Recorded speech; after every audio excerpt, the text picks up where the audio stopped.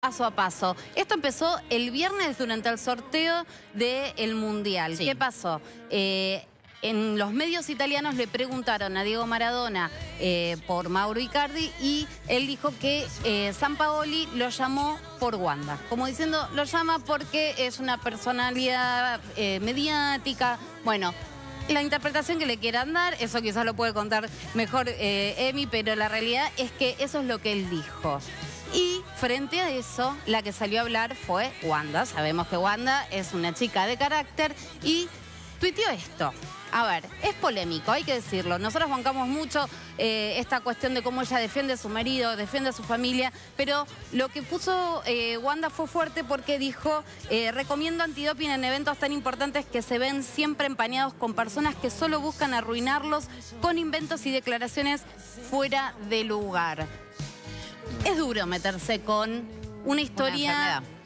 Exactamente, con una enfermedad, una historia que todos conocemos, pero que la verdad es algo que estaba claro a quién iba referido y la verdad es que se podría haber dicho de otra manera, podría haber defendido a su marido, a su familia, porque la realidad es eso, Mauro Icardi es un gran jugador y lo convocan también porque es un buen jugador, no claro, solamente por lo otro, pero quizás no fue lo más acertado la manera en que esta vez defendió a Mauro, dijo que tiene una obsesión. Sabemos que el Diego es un hombre con principios y que siempre defiende el tema de los valores y de que los códigos principalmente.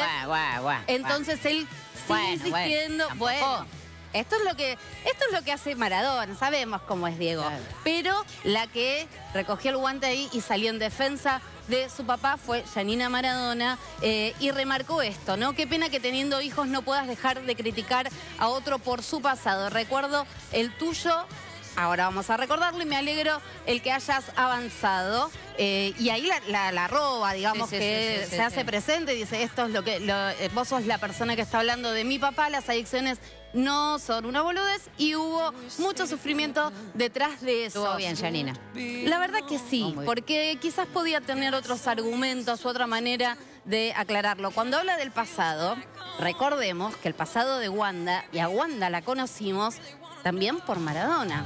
No sé si recuerdan que Wanda salió en unas fotos, en una tapa de revista de paparazzi, en donde ella estaba en una pileta, en un jardín, con un boxer de Maradona, en donde supuestamente había regalado unas flores. Había habido toda una movida. Después hubo un montón de otras cosas que hizo Wanda para mantenerse. ¿Se acuerdan? Que esa etapa también de virgen y que hablaba de la virginidad y un montón de cosas, pero... La primera foto que nosotros conocimos de Wanda Nara como mediática tuvo que ver con Maradona. Y a eso se refiere Giannina. Y a eso se refiere cuando habla del pasado. Exactamente. Muy bien. Como diciendo, mirá, vos también te colgaste de mi papá. Entonces, todos tenemos un pasado. Y todos tenemos un pasado. Pero está bien a veces meterse en las adicciones. La adicción a las drogas es una enfermedad. Porque no solamente sufre el adicto, sino toda la familia, y ya sabemos que con ese tema la han pasado muy mal las chicas. Y eso es lo que remarca Giannina, o sea que ella no siempre está de acuerdo con lo que hace o dice su papá, que tiene sus encuentros y desencuentros, pero que con eso no. Sí, y la verdad ahí que está tiene bien razón. Poner el límite en eso. Exactamente, podés decir que estás de acuerdo o no, pero con eso no te metas porque eso es algo que, como decís vos, generó muchísimo sufrimiento. Así que... Hay que ver si esto tiene algún otro paso, pero la realidad es eso. También Wanda se tiene que acordar un poquito de que hay cosas con las que quizás hay que evitar meterse, ¿no? Y tener un poco más de cuidado.